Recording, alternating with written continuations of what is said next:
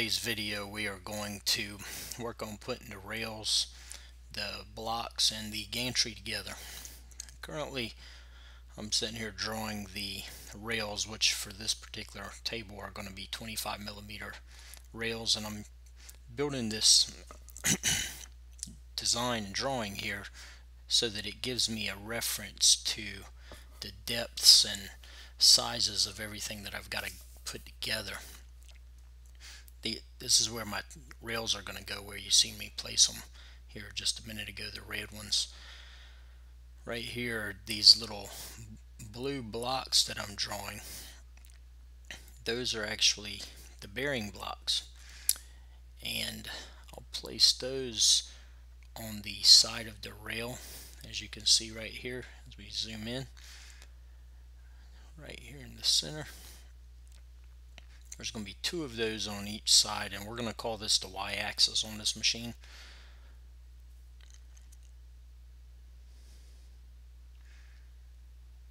So I'll have two here, and then we're going to end up with, of course, two on the other side once we build our gantry upright. So we just made a layer for the gantry uprights.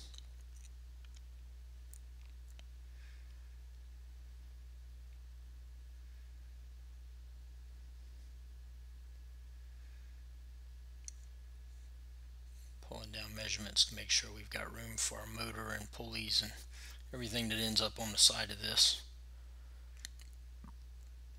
So here's one of the uprights, and these are actually half-inch steel.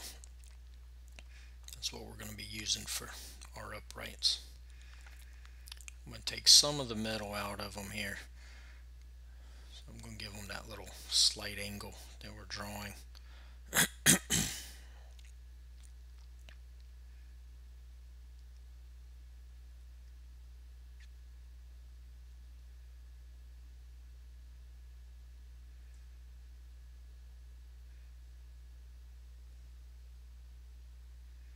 Measuring over 4 inches, and we're going to leave basically about 12 at the bottom before we make that turn.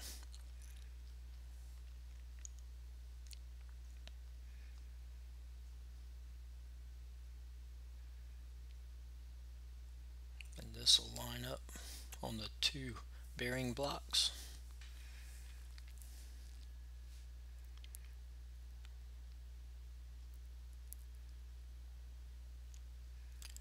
We'll take and we'll copy and paste the bearing blocks in that upright. We need those on the other side as well.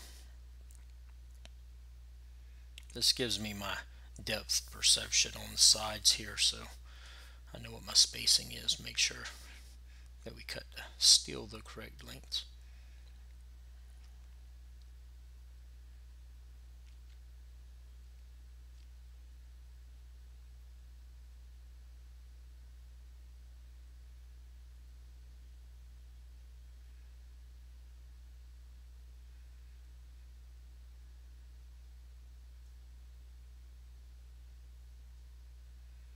So now those are lined up.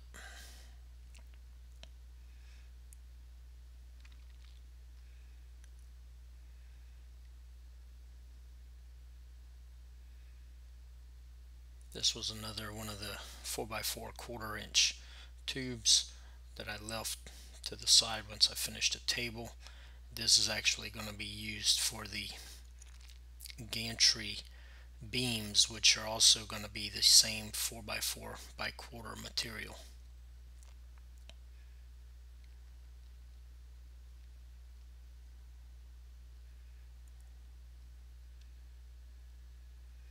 And I've sped this video up as well to get through the monotonous, slow tasks of some of this editing.